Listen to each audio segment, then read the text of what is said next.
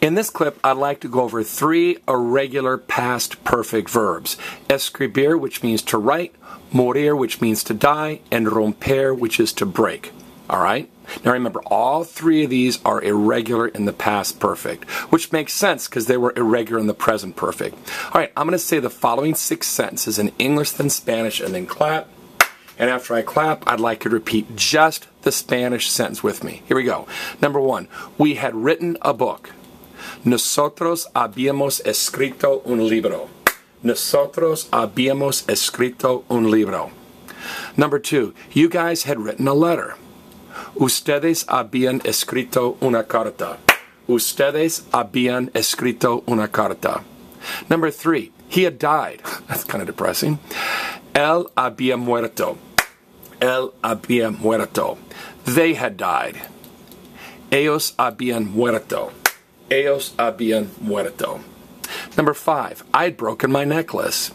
Yo había roto mi collar. Yo había roto mi collar. And number 6, you had broken my computer. Tú habías roto mi computadora. Tú habías roto mi computadora. Now, I'm going to say a series of 2 words. I want you to listen and then repeat both words after I clap. Here we go. Escribir turns into escrito. Escribir turns into escrito. Morir turns into muerto. Morir turns into muerto. Romper turns into roto. Romper turns into roto. Now remember, these were all irregular in the present perfect. Present perfect is has, habíamos, habían. And they change the same way. In the present perfect, it's escrito, muerto, roto. Past perfect, it's the same. The difference is past perfect has había, habías, había, habíamos, habían. Remember, if there's an IA or IAS or an IAMOS at the end, it's had. So he escrito means I have written. Había escrito means I had written. All right. Now, let's look at this. These 3 are a little trickier. All right? I want you to notice. Escribir is regular in the present tense, but it's irregular in this form. All right?